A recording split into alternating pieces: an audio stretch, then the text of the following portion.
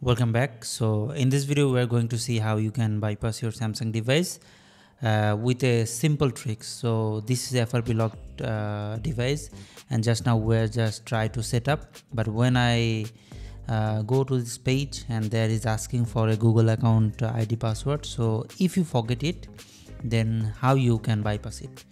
So this is the lock, and now we are going to bypass.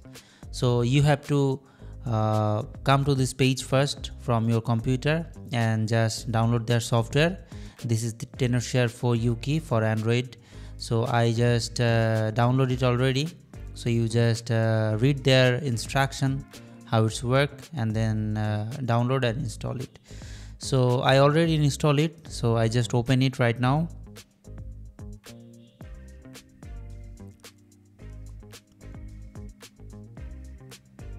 Okay, so there have two options. We have to select the second option, remove Google FRP lock, then select the model, brand name, and then select the Android version. But if you don't know what the Android version, then select the first option.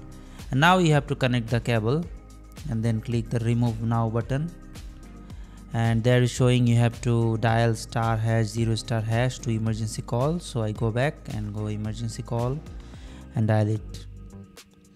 This tool actually detect your security patch, and then they are matching what the way work for your device. So these devices work this system.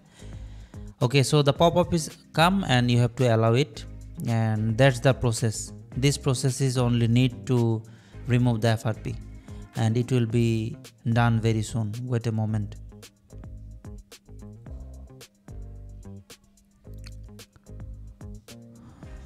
Okay, so the phone is rebooting automatically very soon.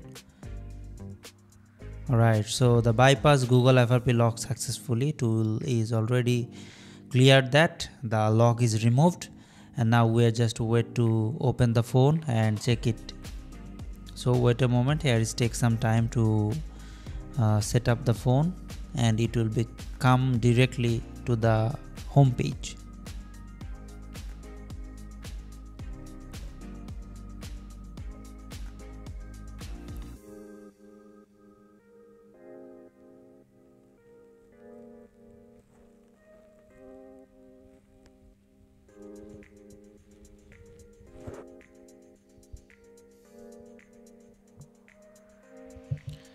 Okay, so the phone is now on, and I just swipe it,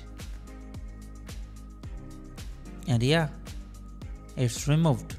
And wait, yes, the menu is come, so everything is done.